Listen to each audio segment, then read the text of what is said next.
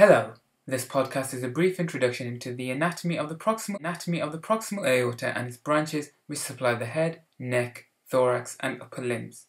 This podcast will cover the course of the aorta within the thorax and the structure of its branches, supplying the upper body using both schematic and photographic diagrams. Some common variations of the aorta and its branches that may be encountered in clinical practice will also be discussed. The aorta is responsible for supplying oxygenated blood from the left ventricle to the rest of the body. The first part, the ascending aorta, starts immediately distal to the aortic valve and provides the paired coronary arteries very early in its course. The aorta initially ascends posterior to the pulmonary trunk but passes anterior to the right pulmonary artery as it ascends further within the mediastinum. The anatomical ascending aorta ends just posterior to the sternal angle in the transthoracic plane. After this point, it continues as the arch of the aorta. The arch ascends superiorly, posteriorly and slightly to the left. It crosses in front of the trachea and reaches its apex to the left of the trachea and esophagus. It then descends further to end in the transverse thoracic plane. Beyond this point, it continues inferiorly as the descending aorta which passes posterior to the hilum of the left lung and primarily supplies the abdomen. Typically, the arch of the aorta provides three branches to supply the upper body and head. The largest and most proximal branch is the brachiocephalic trunk.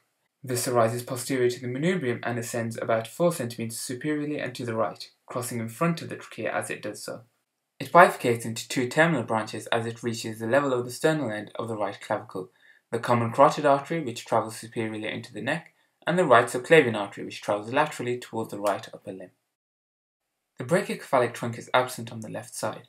Instead, the two branches arise separately from the arch of the aorta. The common carotid artery arises as the second branch of the arch and ascends along the left border of the trachea within the superior mediastinum. It then enters the neck behind the left sternoclavicular joint and ascends within the carotid sheath.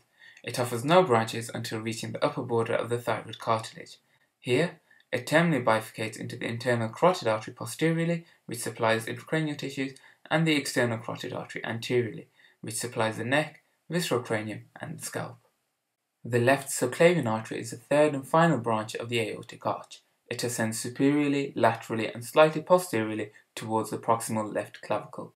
From there, its course mirrors that of the right subclavian artery as it extends towards the left shoulder, lying behind the clavicle and the subclavian vein. The subclavian artery also passes behind the anterior scalene muscle, which inserts onto the first rib. As shown by this lateral view from the left, the subclavian artery, together with the roots of the brachial plexus, passes in between the anterior and posterior scalene muscles. This landmark is called the scalene hiatus. Note that the subclavian vein passes anterior to the anterior scalene. The subclavian artery can be divided into three parts based on its relationship with the anterior scalene. The first part from its origin to the medial border of the anterior scalene, the second part passing behind the muscle, and the third part from the lateral border of the anterior scalene to the lateral border of the first rib, beyond which it continues as the axillary artery. The subclavian artery is traditionally described to have four branches, and these mainly come off the first and second parts. The first branch to come off the first part of the subclavian artery is the vertebral artery. This enters the transverse foramen of the C6 vertebra and ascends to C1, giving branches to the neck muscles and spinal cord as it does so.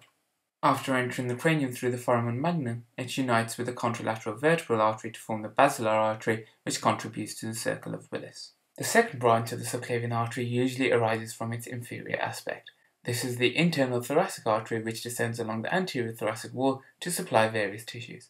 Notable branches are the pericardiacophrenic and the first 6 anterior intercostal arteries. It terminally bifurcates at the 6th intercostal space to form the musculophrenic and superior epigastric arteries. Therefore, the internal thoracic artery supplies the anterior wall of the thorax and abdomen, as well as the respiratory apparatus. The third branch, the thyrocervical trunk, supplies the neck and scapular regions through 4 branches. The neck viscera is supplied by the medially projecting inferior thyroid artery. The ascending cervical artery ascends anterior to the transverse processes of cervical vertebrae and supplies the lateral muscles of the upper neck, as well as the lateral aspect of the spinal cord. There are 2 lateral branches.